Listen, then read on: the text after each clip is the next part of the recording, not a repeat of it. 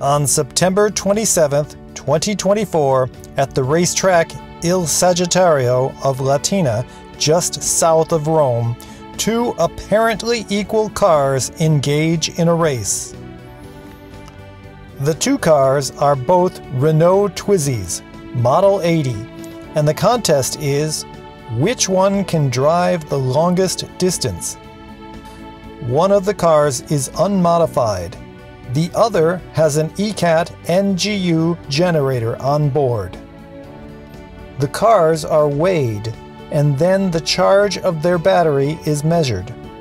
The first one, without the E-Cat, has a weight of 513 kilograms, and its battery has a charge of 98%.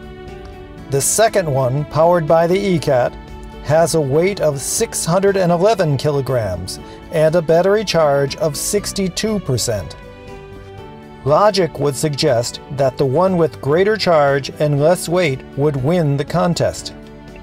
But note, the Twizy with more weight and less charge is powered by the E-Cat, a new energy source that without connection to any other energy source exploits the zero-point energy field, granting enormous energy savings.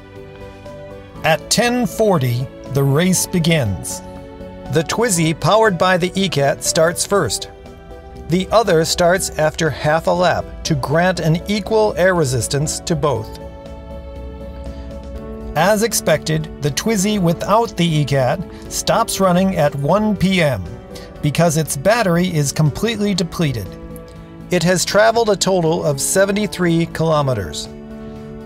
However, the Twizy powered by the E-Cat continues to run at a regular pace. The Twizy continues its pace. The Twizy without the E-Cat is removed by a truck from the racetrack, while the Twizy with the E-Cat continues its regular pace to reach the predetermined race time of 6 hours.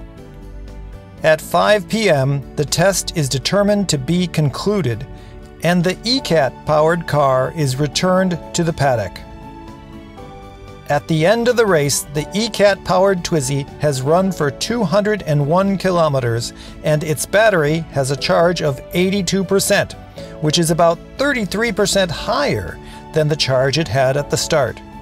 To watch the whole 6 hours of the race, please see the full-length video at our YouTube channel